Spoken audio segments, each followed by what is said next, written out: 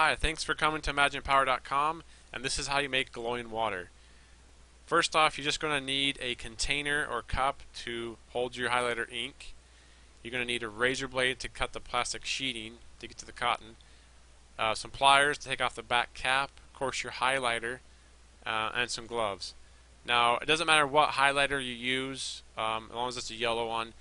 Go ahead and pop off the back cap, and that may take you a little bit, or if you can't get it off, go ahead and cut the back end off with the knife. But you're just trying to get the cotton cylinder out.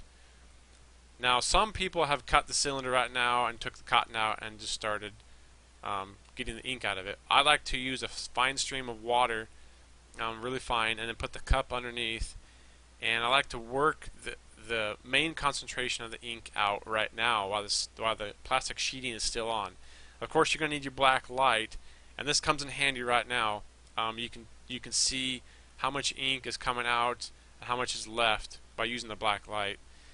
And of course, as you can tell here, if you didn't have the plastic gloves, it would get all over your fingertips and stain your fingertips, which doesn't really wash off very well. So I think the gloves are a must. Just go ahead and by squeezing the top of the cylinder and squeezing the bottom at the same time and then rotating it, you can get quite a bit of the ink out.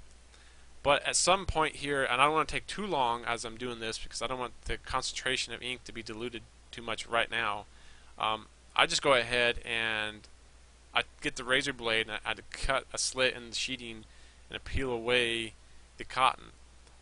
This depends on you, whether you have a razor blade. If you don't, you got to keep doing this process. But as you can tell, there's quite a bit of ink still in the center. So what you do is go ahead and put that slit in there, and you'd eventually get all the ink out if you didn't have the razor blade. But you just peel away the plastic sheeting to where you reveal the cotton, and this is the part where the black light comes in handy because you can tell that there's some ink behind that cotton right next to the plastic on the inside. And by peeling away from the top and working down towards the center, you can wash all that away really easy. And it doesn't take very long at all. Once you separate the cotton from the sheeting, you can just discard that plastic sheeting because you no longer need it. And the cotton still has some of the glow ink in it, and just kind of work it into a ball and filling up with a little water and squeezing it. And it won't take you too long now to get it all out. Now, this glow water you could use it in about a gallon or more.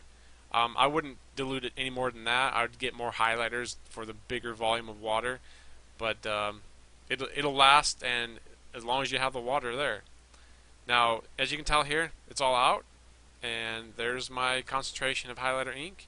Now, make sure you have the black light on still so you can wash away all the drippings, because if you didn't and that dried out, it would stain and be in your bathroom. It could get on the wall, on the floor, so make sure you wash it all away right now. And you're good to go. Just be careful with this highlighter ink. It does stain clothes and whatnot. And there are other colors you can use other than the yellow one. The green one works pretty good. The orange works pretty good depending on what company you get it from, and also the red. But there it is, guys. And thanks for coming to ImaginePower.com, and have fun.